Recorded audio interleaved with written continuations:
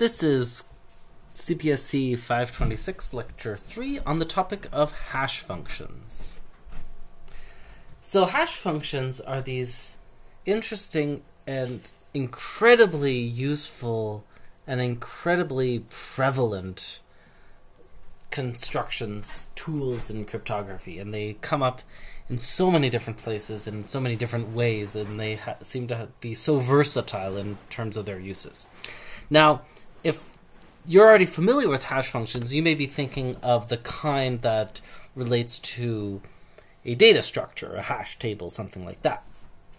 And so in this lecture, we're going to be talking about cryptographically suitable hash functions and distinguishing them from non-cryptographically suitable hash functions.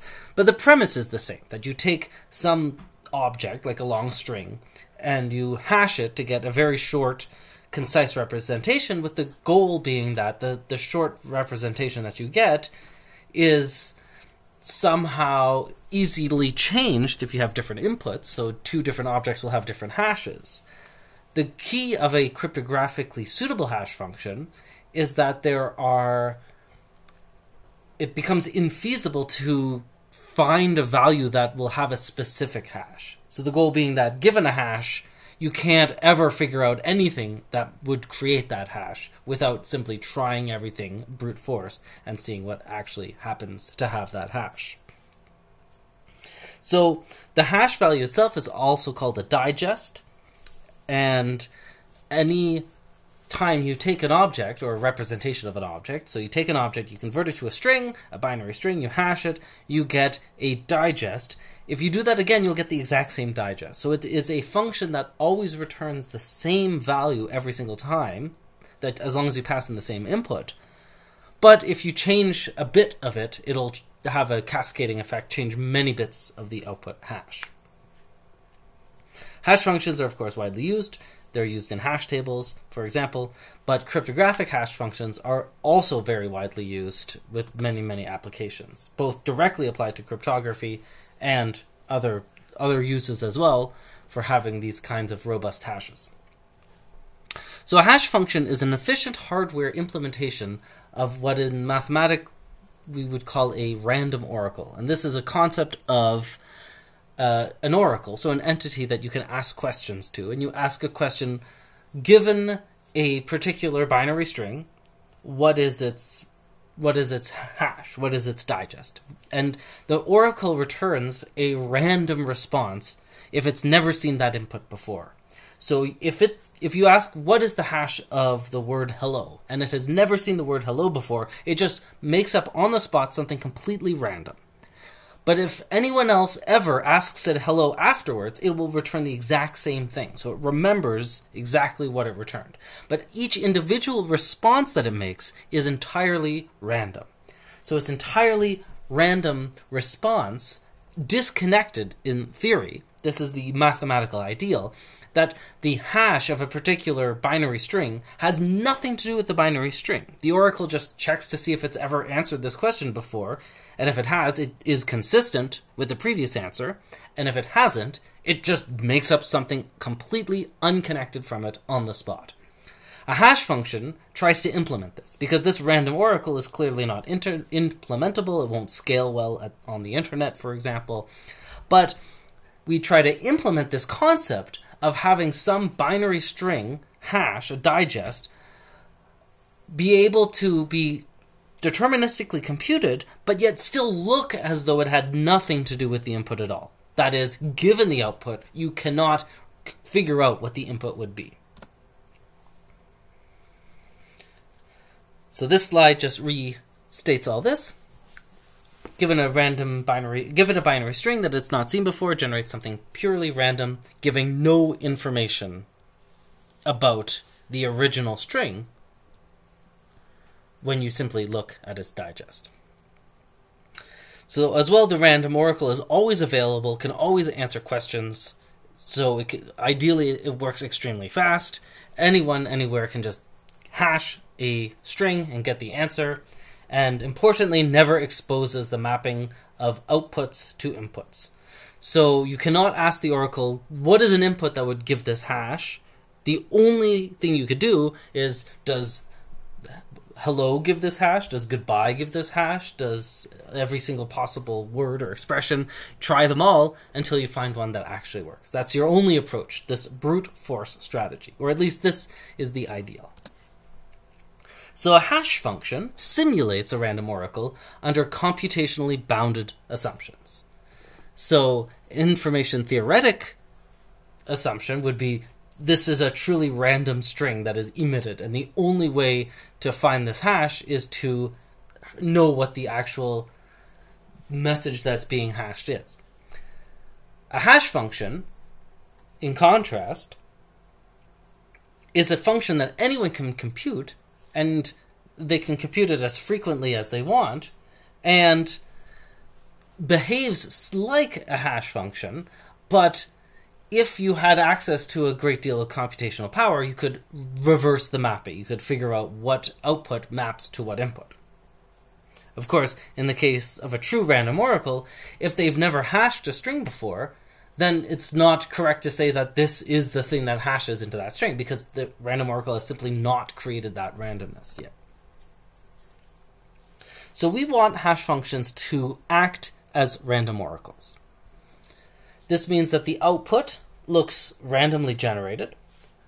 So in principle, it would be mostly, or 50-50 zeros and 50-50 ones, that is, that each individual bit has a 50-50 chance of being either 0 or 1. Every single bit looks as though it's a coin flip. That it's deterministic, so the function, there's no randomness in the function. It looks like the output is random, but it'll always give the same output for the same input, so it's deterministic, though it looks random. And it's impossible to predict the input for a given output. So if you are given the hash of something, it tells you no information about what was inputted to create that hash. And another way of thinking about this is, if you give it an input, your best way of figuring out what the output is, what the hash is simply to run the hash function. That, given the input, your best strategy for computing the output is to execute the function, not to do something else, not to do an analysis or something. But of course, if we implement this as just a simple algorithm, then a hash function is an algorithm that anyone can execute as often as they want, which means that there are these brute force attacks. You can simply try different messages over and over and over and over and over, and eventually you'll find one that actually matches the hash. Because the existence of a hash function as being an algorithm means all of the possible hashed values are already known. The algorithm, in a sense, already knows what it's going to say given a new input it's never seen before. That's already established simply by running the algorithm. And so if you want to find a string that hashes to a particular value, you can just try every possible string until you find it. So the 3 goals for a cryptographic hash function I have listed here. They are preimage resistant, second preimage resistant, and collision resistant. H1, the preimage resistant property, also known as the one-way property, is, given the description of a hash function h and a value y, such that y is equal to the hash of some x, that is, given the implementation of a hash function and a hash, a value that is outputted by it, it is computationally infeasible to compute x. Computationally infeasible here meaning you could try all possible values and you'll find one eventually, but it is not possible to do that, say, because there's too many possible values to try, so brute force takes too long, you would spend too much time doing the computation. This is the idea of having computational limitations. So, given the output, you can't find the input. This is the main function that we've been talking about thus far. Second preimage resistant is a slight twist on h1, and that is, given the description of a hash function h and x, it is computationally impossible to compute x prime not equal to x, such that h of x1, or rather h of x prime, is equal to h of x. So here, the subtle difference, in h1 we were given the output, the goal was to find the input. Here, we're given an input, and we're asked to find another different input that collide, that have the same hash value.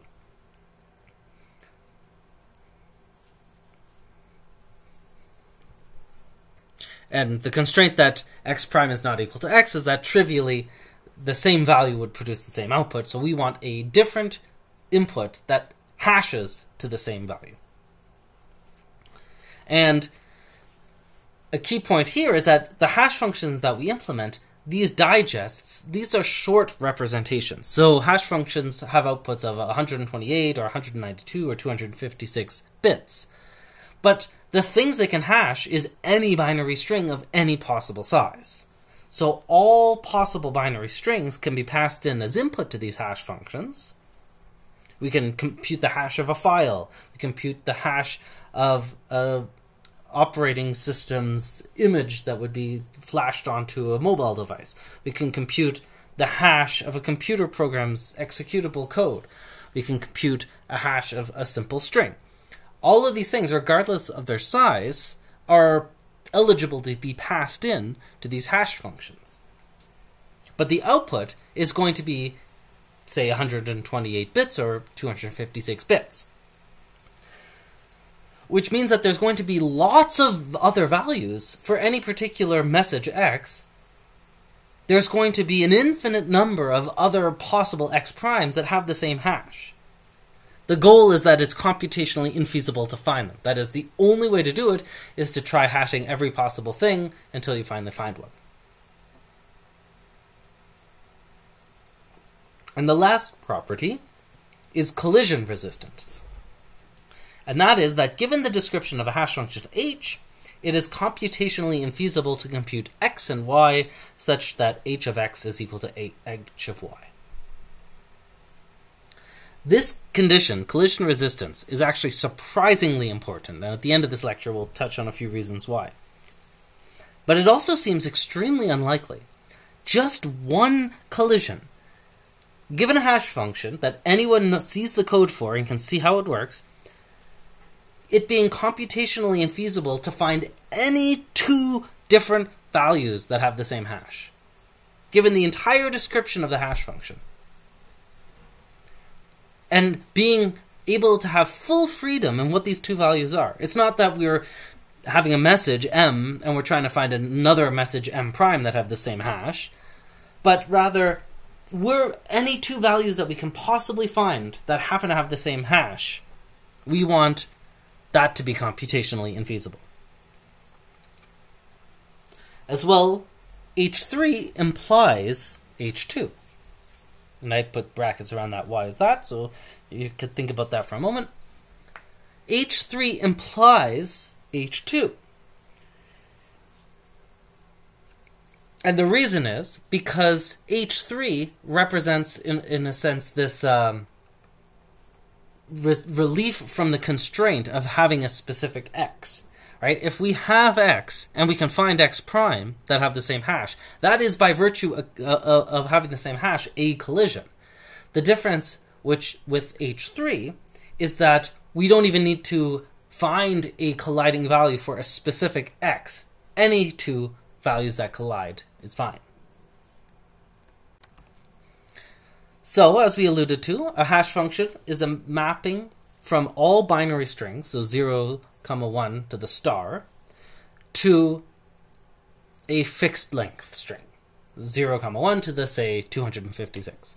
So it's a mapping from arbitrary binary strings, the entire space of possible binary strings, or in a sense data, any possible data, to a 256-bit representation of it. Now in practice, these hash functions work by iterating over the message. So the message has some arbitrarily long length, it's divided into blocks, and then each block is processed in sequence where there's some state that's maintained between each iteration. So there's an initial value, and the initial value is combined with a block to produce a new, the next value, which is passed into the next one in the same way that CBC mode works, where you chain the output to be combined with the input for the next one. And then the state itself becomes the output at the end. So once you're done processing the message, the state is the output. So this is known as the Merkle-Damgard construction. And the nice property of the Merkle-Damgard construction is that it makes the job of mapping any possible binary string into a fixed length one easier to do. Because now, instead of having to worry about how to deal with any possible binary string, you just need to figure out how to deal with a string of length 2n. So you have a secure, that achieves properties h1, h2, and h3, compression function. Now this compression function maps strings of length 2n to strings of length n, and you just keep applying this compression function over and over and over until effectively going through the entire binary string. So no matter how long it is, if it happens to be 10n long, then you would apply this compression function 9 times, and then you end up at the end. In a sense, it halves the number of bits from the message in a collision-resistant one-way manner. So this construction takes 2 n-length inputs. We call it an IV, initialization vector, and a message block. And it produces one n-length output, which is the hash. So if you wanted to hash an entire message, which might be really long, you first add zeros to the message until it's block aligned. That is, its length is a multiple of n. Then you take some fixed initialization vector, we call it IV, you pass it in the first block to the compression function, use the output of the compression function as the IV for the next round, and then you output the final result. And here I've just given a little algorithm for this iterating hash. Divide the message into n blocks. You have an initial state cur is equal to the IV, then for I is 1 through n, cur is equal to hash of cur, comma, b sub I, the next block of the message return cur. Right, where h in this case is not the hash, but the compression function that we were talking about. So now we can implement a hash function for arbitrarily long messages by first building a h1, h2, and h3 achieving compression function, and then using the Merkle-Damgard construction to extend those properties to arbitrarily long messages. The MD construction guarantees that if the compression function is collision resistant, then the hash function is collision resistant. And that makes it easier to design and build these hash functions when all you have to now do is design a collision resistant compression function. So standard hash functions are using the Merkle-Damgard construction. So any hash function that's ever been involved in your security on the internet or for doing any other of the applications of hash functions are almost certainly going to be one of these three. MD5, SHA-1, and SHA-256. It's the same construction that's been being used for many decades, and we keep improving the hash functions, but we're still using the same construction. So at the core, all of these hash functions, they're just a secure compression function iterating using the Merkle-Damgard construction.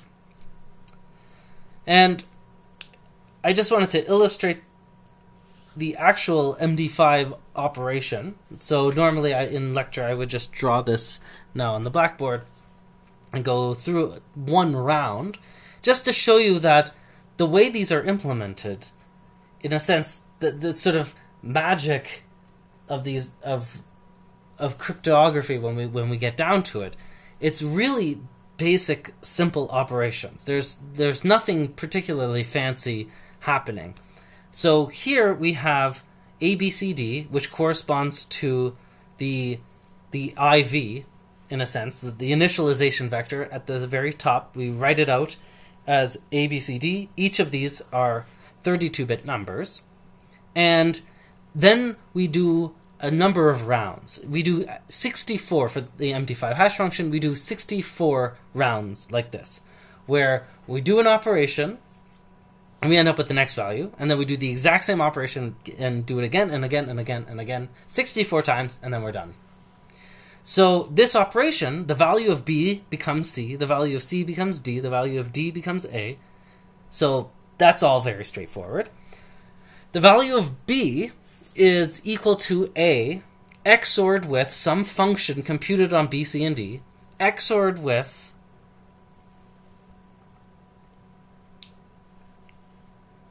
or rather addition modulo 2 to the 32. So the red box with a plus in it, that's addition modulo 2 to the 32. So just discard any carry bits. So it's A, and you add to it, ignoring carry bits, some function f computed on B, C, and D, and then you add to it the message block for I, where this is the current round. Then you XOR in some fixed constant k, and then you do a bit shift, and then you add in B again for some reason. This is the art of creating these functions. And that becomes the new value of B. You do this 64 times, and you're done. The function f is bitwise operations, and it's this combination of doing logical operators and using arithmetic operators like addition that makes it hard to analyze, that we can't come up with nice closed form expressions to describe at the end that this is equal to this plus this times. Like, we can't do that, break that down mathematically, and this is why it's not possible to compute the output given the input, because this function f that gets used is a nonlinear function that's basically ands, ors, xors, nots of the bits of the input. And this is what prevents the combination of arithmetic operations and logical operations is what makes this hard. And the constants themselves, to look at them, they seem almost arbitrary. 7, 12, 17, 22. 7, 12, 17, 22. Those are the different round constants as you're going through it. This would be used at the k sub I part of this addition. So this simple implementation seems to work. Now, MD5 is no longer secure, but SHA-1, which replaced it, is pretty much the same thing. It's just there's more. It has a larger output, so it's 192 bits, and the constants are different, but more or less it functions in the same sort of way. And so too with SHA-256. It's just this basic idea of applying linear and arithmetic or logical functions back and forth, many times until you call it a day and say, we can't analyze this anymore. SHA-256 is what should be used for any time you need a hash. Of course, all these things can change. We could find out an attack against this tomorrow. But for now, SHA-256 is considered secure for all purposes. It achieves H1, H2, H3, as far as we know. SHA-3, which is a separate kind of hash function. This is not part of the Merkle-Damgard construction lineage. It uses a different construction. It's called a sponge construction. So it behaves differently, it works differently, and in a sense this was developed with the goal of having a different kind of technology for hash functions available. So we would have, for instance, in case something ever went wrong with the basic design of SHA-1, SHA-256, that lineage of hash functions, if ever we found a fatal flaw in all of them, we would have a backup. We would have a standardized, already widely accepted, already widely implemented thing that we could just switch to at that moment to fill in the need for a secure hash function. And for reference, by the way, SHA stands for Secure Hash Algorithm, and MD5 is the 5th version of the message digest function.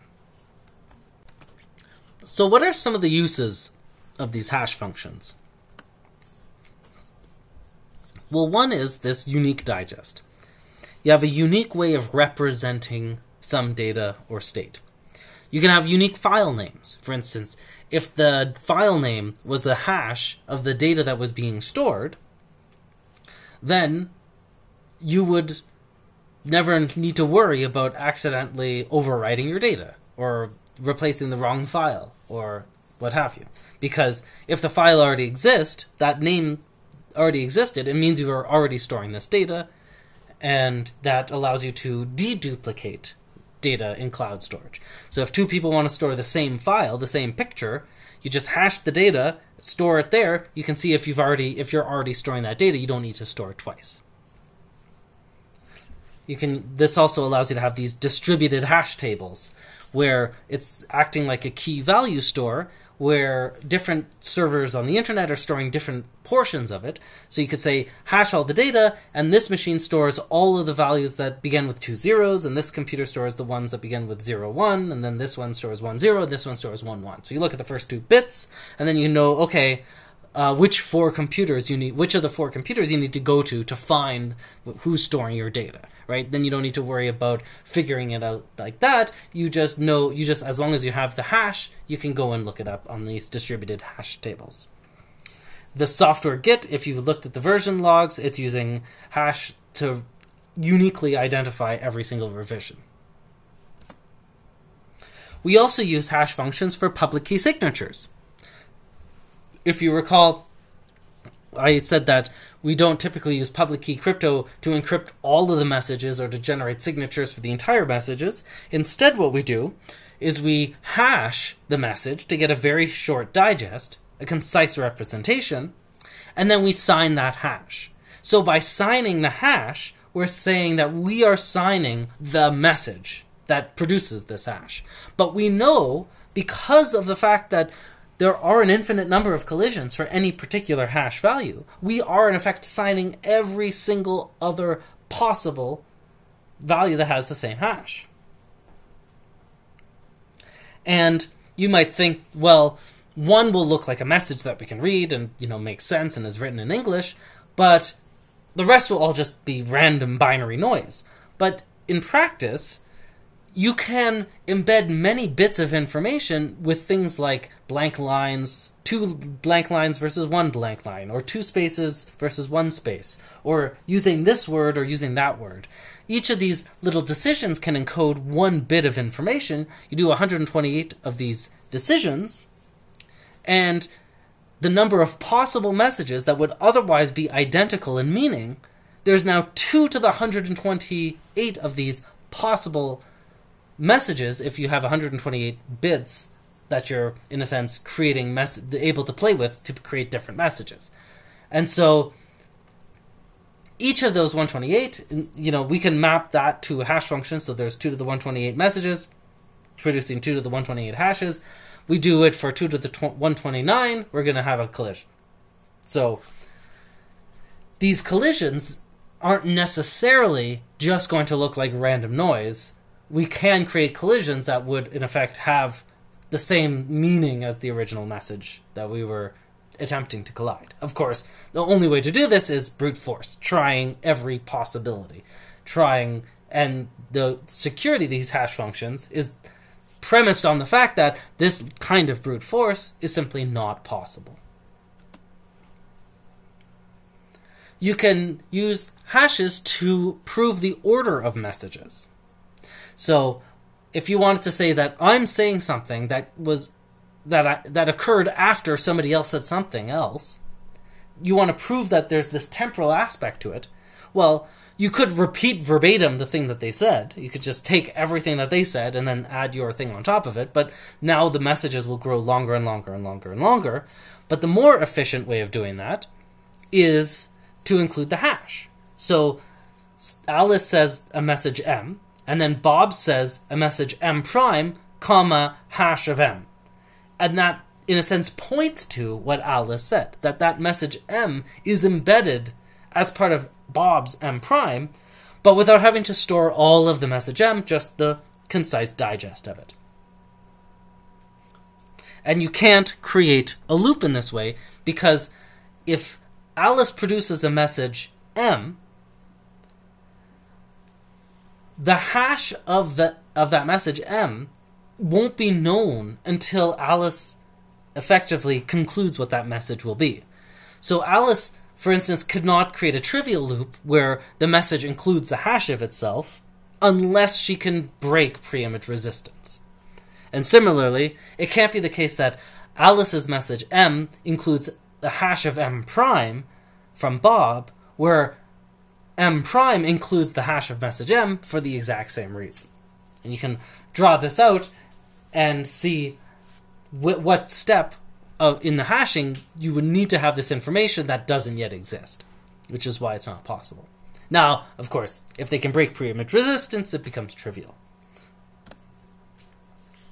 Another reason that hash functions are used is for commitment schemes. So commitments are widely used in a lot of protocols, and the idea is that one party commits to a value.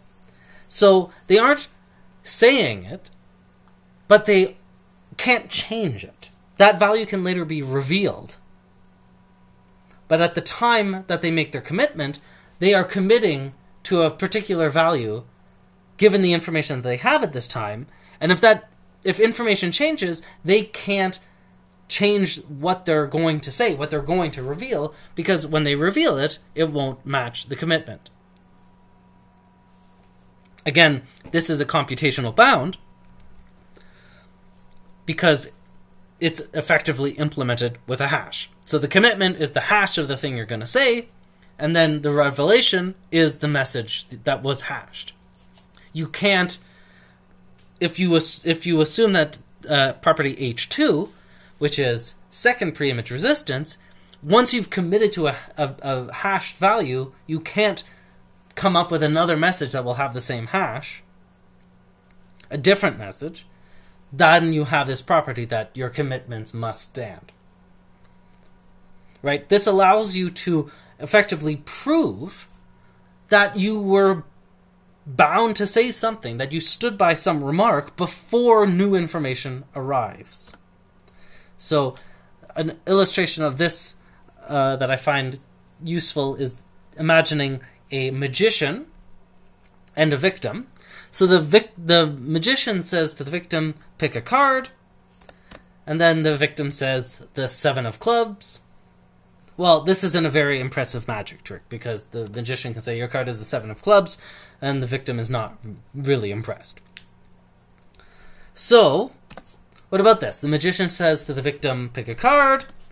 The victim thinks, okay, 7 of clubs, that's the card I picked, but he's not going to tell the magician. The just says, okay, the magician says, your card is a 7 of clubs, wow, an impressive magic trick. But now the victim is no longer the victim, just decides to lie and says, no, it was the 7 of spades, and the magician is confused. So, the idea of using a commitment here can solve this magic problem. Magician says to the victim, pick a card. They pick 7 of clubs. They say to the magician, okay, my card is, and they give the hash of the 7 of clubs. And now the magician has an attack, because we talked about brute forcing a hash function is not possible. You can't compute the preimage, but there's only 52 cards in the deck. So in this case, the magician could compute the hash of the ace of hearts, the hash of the 2 of hearts, the hash of the 3 of hearts, and so on, until they finally get to the 7 of clubs. And they'll see that the hash matches, and then they can claim that to the victim. So this is the basic idea of a commit-reveal protocol, but we see that it won't work if we have a very small domain, because a brute force attack on a small domain will actually work, right? So here the victim would be thoroughly confused. But what you can do is instead throw in some randomness, like the current time or some other random string at the start of garbage, and then say the thing you're actually trying to commit to, and that prevents this brute force attack. Another use for hash functions is for message integrity, also known as checksums. And here the idea is you want to prove the entire message arrived correctly. So you download gigabyte of Linux image that you're going to flash onto a USB stick, and you want to make sure everything downloaded right, because if one bit's wrong, it's going to be trouble. So you get a hash of the entire image, and if you know what if the hash should be, you can check it offline, right? If any bit changes, even if a bit in the checksum changes, it will be noticed, right? You'll know that you have received the entire message correctly in its entirety. Now, importantly, these checksums are only designed to fight against accidental corruption. They used to be computed with non-cryptographic hash functions, things like cyclic redundancy checks, CRCs, but frequently you'll find MD5 sums or SHA-1 sums alongside files. And SHA-1 sum, MD5 sum, this is just what is another way of calling the output of a hash function. And it's also the name of the hash function of the program that executes the hash of a file. And this is only good for accidental errors because, for instance, suppose that when you downloaded the tool MD5 sum that computes MD5 sums, the adversary interfered there. So maybe the adversary gave you a tool that is bad to compute MD5 sum, so every time you compute an MD5 sum, you're computing the wrong thing. When it has some code word that the adversary wants you to just download and accept, it outputs the wrong value, so you'll never get the right value. Or the adversary can lie about what the actual correct MD5 value should be, because you're downloading the file, you're also downloading the MD5 sum that you're expecting to see. The adversary could lie about what that value is. But in the absence of an adversary who's interfering, this will work to detect accidental corruption, that this bit accidentally flipped when you were downloading it or something like that, and that the file's no good and you need to download it again. The way to compute a checksum, if you're doing it on the command line, so you can cat a file. So take a file, you cat the file, pipe it into SHA-256 sum that produces the SHA-256 hash of the contents of the file. MD5 sum exists, a SHA-1 sum exists. You can call these functions and pass in as command line arguments the files themselves. It'll compute the hashes of all these files. Or you can just, if you want to hash some string that you can echo it. You can echo -n, means suppress the new line, otherwise echo adds an extra new line that wouldn't otherwise be there, and any new character will change the sum, will change the hash in a very substantial way. So if you add an extra character that wasn't in hello, because hello new line is different than hello, you're going to get a totally different SHA-256 sum. So these are the typical ways you could compute these values. So as we alluded to with the integrity checks, does this protect messages from being altered by Eve? Only if she's passive. If Eve is passive, she can't alter the messages. That's the rule of a passive adversary. Eve cannot alter the message, and so then they can't alter the hash as well. But if Eve can't alter the message, then you really don't need checksums for message integrity. Because in that case, you can just rely on the fact that Eve's not going to modify the message. So these checksums, using hash values as checksums, they protect against random bit errors, not deliberate ones. Because Eve can change the message and the hash so that when you hash the message, you see the hash that you're expecting. And it's these kinds of low probability faults are the things that adversaries can do. Right? If you imagine the channel as just randomly flipping bits, hashes will protect your message integrity. But if you imagine your channel as Eve deciding which particular bits get flipped, these are no longer random errors. These are low probability faults happening because Eve is intentionally interfering.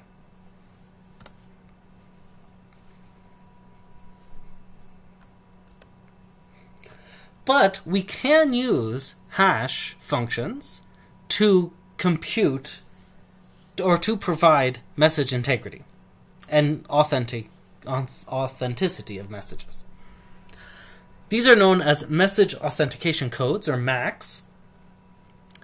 They provide a guarantee on the authenticity of the message, so you know who actually sent it. And in a way, these are the symmetric key or the standard cryptographic way of providing authenticity. And the public key way is these signatures that we talked about before. Signatures also allow Alice to know that this was written by Bob, and MACs also allow Alice and Bob to know that they're sending each other messages, but they work a little differently.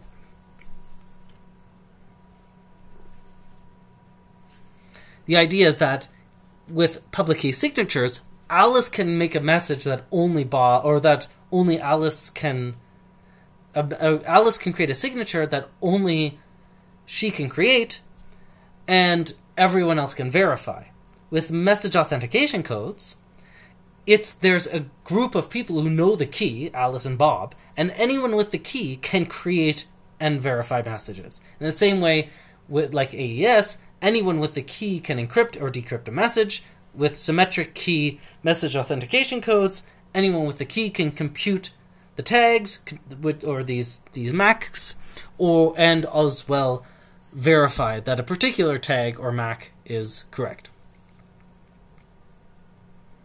This gives epistemic evidence for the two parties about who wrote the message. Because Alice knows, for instance, that Alice didn't write a message. So if Alice receives a message and a MAC for that message, and she knows she didn't write it, and she knows that Bob is the only other entity with that key, she can conclude that Bob wrote the message. And Bob can do the same reasoning on his side. Simply by knowing they were not the ones who created the message, they're able to determine that the other person, insofar that they're the only other entity with that key, was the one who created the message. But unlike public key signatures, they are not non-repudiable to outsiders. If Alice signs a message, everyone can verify the signature, meaning that a judge can say, yes, Alice signed this message. There's no way for Alice to say, I never did that. Whereas with MACs, that is possible. If Alice computes a MAC,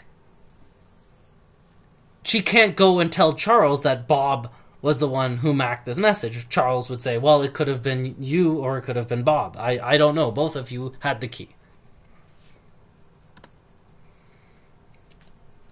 So the security properties that we want for MACs are the following four.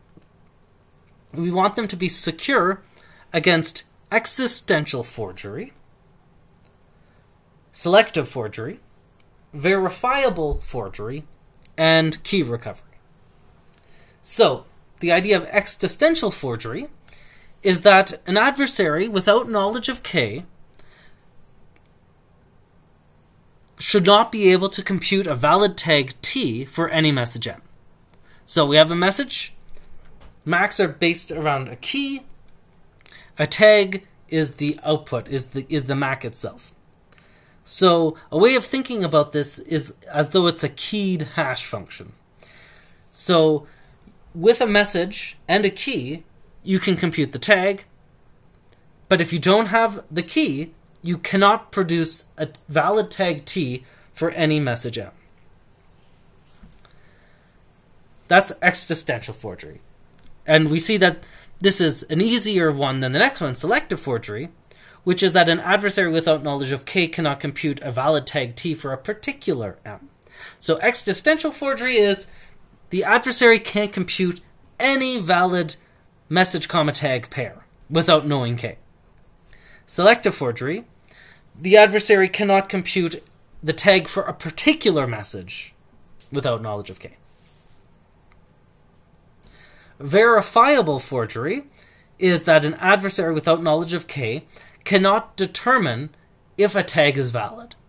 So an adversary can't simply look at a message, look at the tag, and decide this is a valid tag or this is not a valid tag. And finally, key recovery is the adversary figures out, okay, we don't want that to happen. So say an adversary with thousands of messages and there are thousands of their corresponding tags should not be able to look at all of the messages and tags and run some algorithm and pull out K from that. Because, of course, an adversary who could do key recovery could then do all of the other attacks trivially. Because with the key, we're assuming that Alice and Bob can compute tags for messages with key.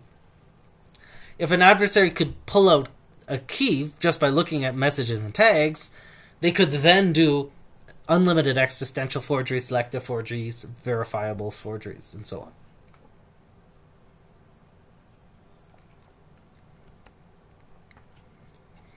So how do we implement these MACs?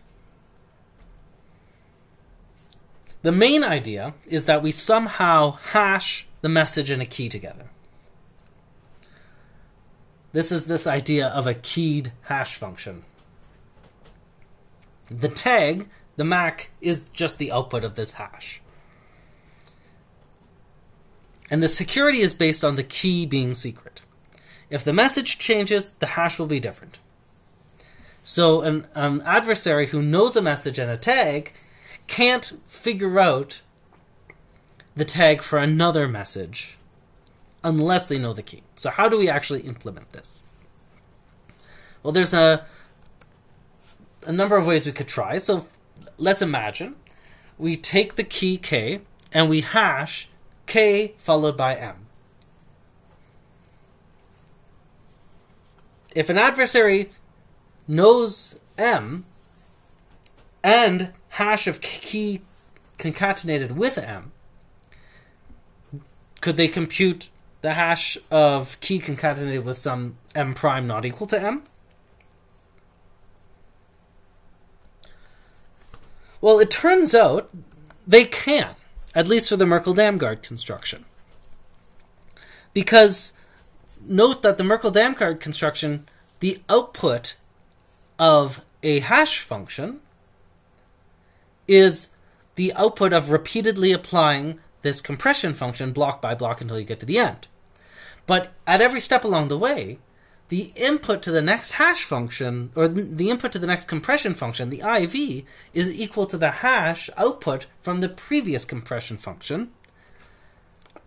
And when you reach the end of the message, that what you're left with becomes the hash.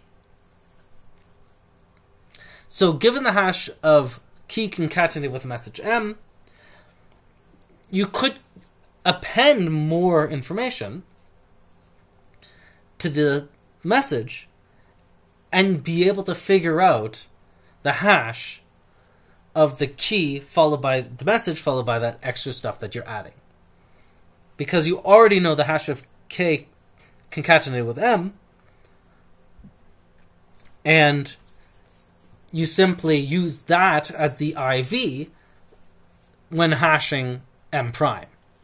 And the output, as dictated by the Merkle-Damgard construction, will match. So these are known as message length extension attacks. The idea is that if you have a message M and its tag, you can compute any other message that's just stuff added to it. Now there's a caveat there where these hash functions work based on the size of blocks, say 128 bits. Well, the message would have to be perfectly block aligned. So if it wasn't block aligned, you couldn't necessarily do this attack. So let's think about this attack for a moment, length extension examples. So as an example of why such an attack would be bad, right, suppose your message was attack at dawn, and then Eve would be able to append stuff to it that might contradict what it said in the first place. So if an attacker can append something to a message that has the effect of undoing things that were said, it would have quite an impact. right? If you think about an HTTP GET request, you're getting a particular field, or you're getting a particular URL, and then there's these optional query parameters. Field 1 is equal to true, and field 2 is equal to 12, and so on. Well, a message length extension attack here could add something extra to field 2. Or it could add an entirely new field that wasn't otherwise there. And in fact, it could say field 1 is equal to false, and does that mean that field 1 is interpreted as false or as true? Well, now it depends. It depends on how the server is implemented as to whether or not it, when it's reading through the algorithms, updates field 1 is equal to false without realizing that was already set to true. Unspecified behavior. And these are all possible for Eve to do just by doing length extensions. Let's look at an example with some code. Here I have some Python. There's a class. There's a function in it that prints good. S is some class, s.good. Well, a length extension attack could add a new, entirely different function, evil, and redefine s.good to be that evil function and call s.good again, and now we'll actually call the evil function.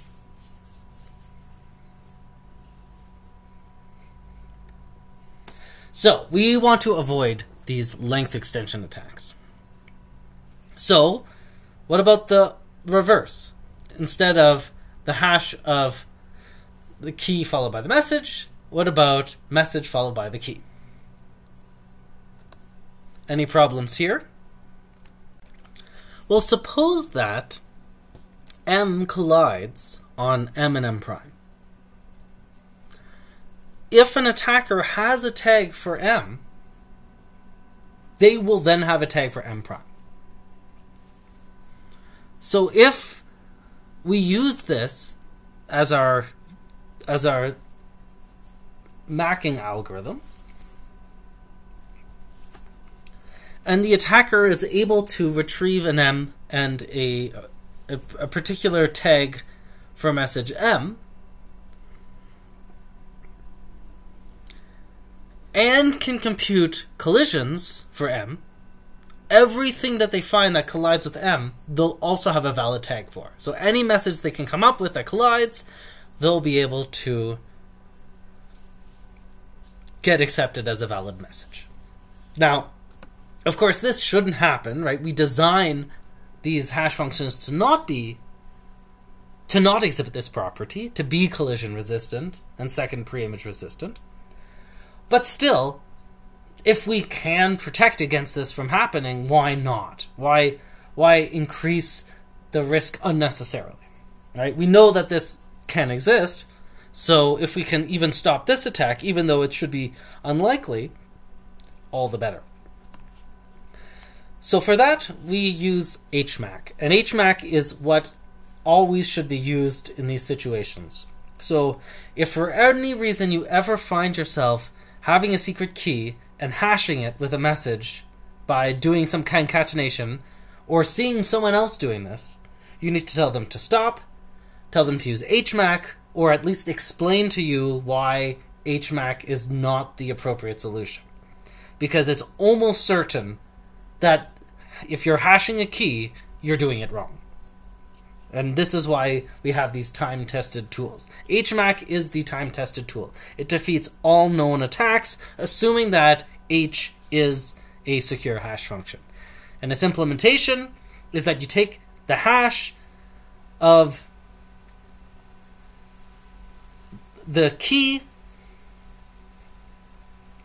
and you XOR it with this first value, OPAD, and you concatenate it with the hash of the key concatenated with the iPad, followed by M, and all of that hashed.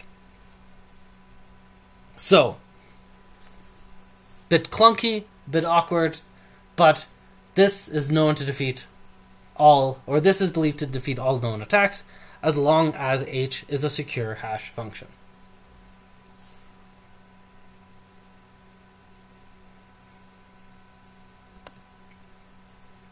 Another noteworthy time-tested tool for applying these functions is when you're encrypting a message and you want to add authenticity, you want to encrypt it and you want to provide a MAC for it. And there's a number of different ways you can actually do this.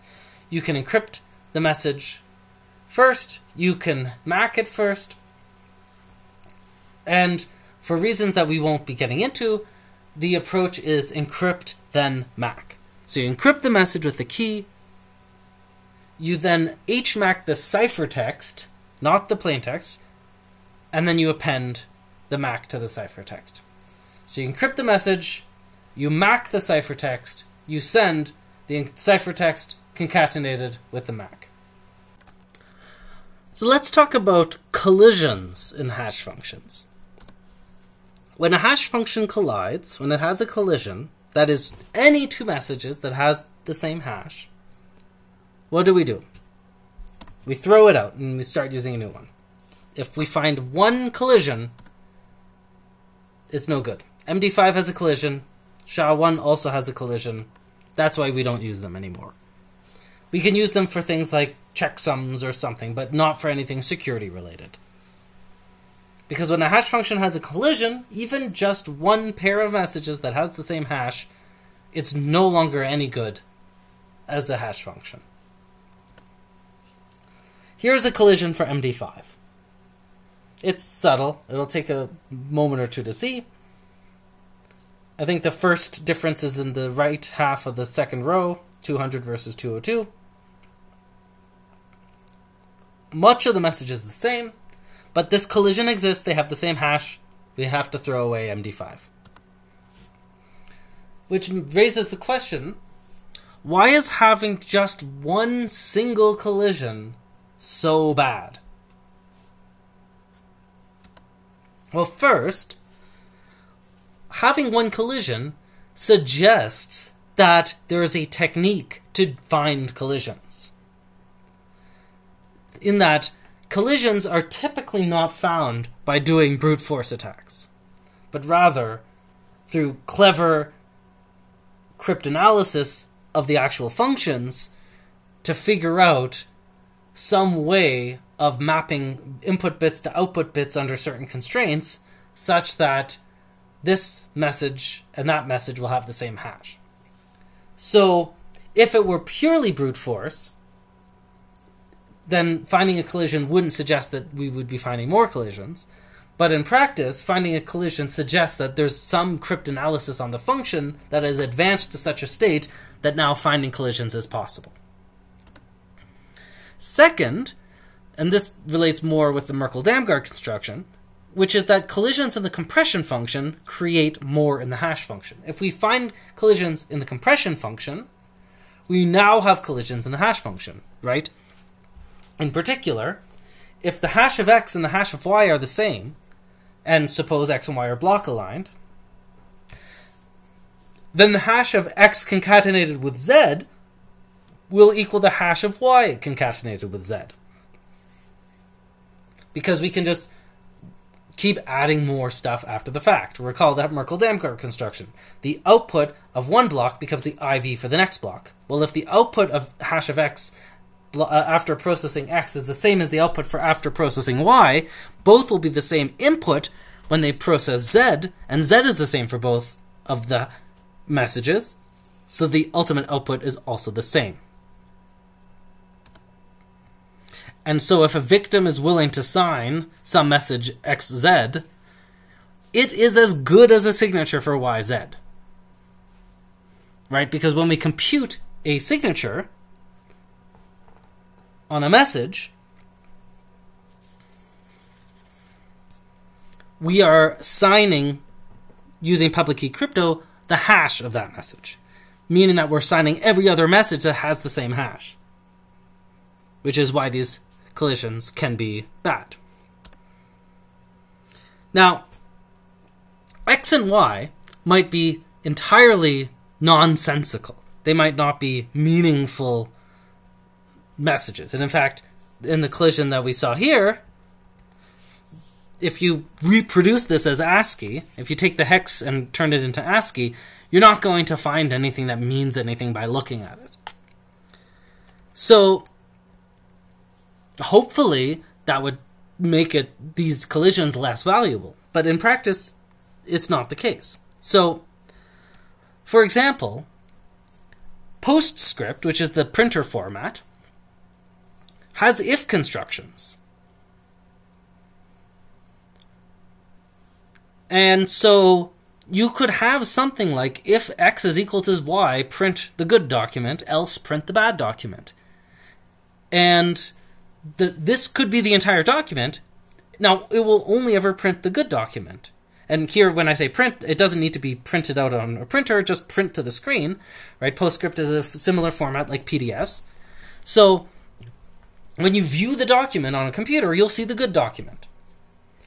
But suppose that the entire quote of if open bracket x hashed to the same value as if open bracket y, where x and y, they're just totally random noise, right? The x and y are precisely these values, right? Where they don't mean anything, they just happen to exist.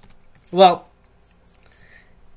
the hash of if that first part until the end of x matches, then what's going to happen here? Well, then what we'll have is that the alternative document, if y is equal to y, print good, else print bad. And I see now I've actually flipped these two cases around. So the document on the top will print the bad one. The document on the bottom will print the good one. And both of these documents are going to have the exact same hash. Meaning that if someone was willing to open the document on the computer, digitally sign it, send it to a judge, the judge sees this document, that's fine, but the attacker who got that signature could then instead pass the other document to the judge, or to some business that results in them getting some money or some immediate consequence of this, and the fraud might be detected after it's too late.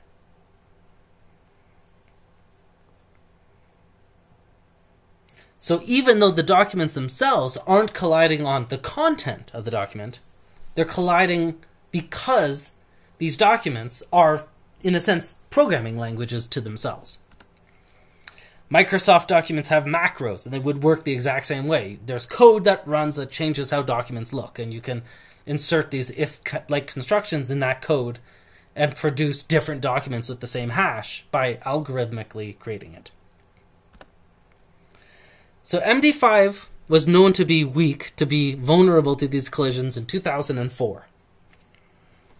Ideally, we would have stopped using it, but that's not what happened. It was still used for certificates, which underpins security on the internet as we deal with it on a day-to-day basis, in 2008. And we're going to be talking about certificates in a full lecture later. But in a sense, certificates are just signatures.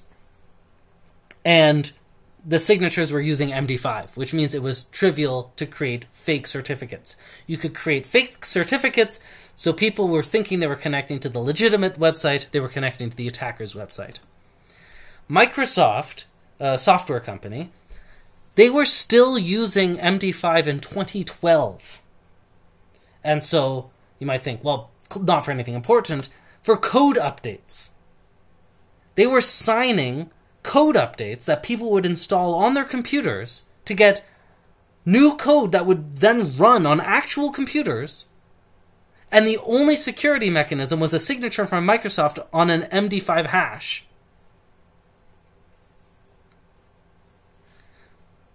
The US and Israeli governments used this to create the Flame malware, which was then used to target Iranian nuclear program, as was revealed in top secret documents that were eventually made public.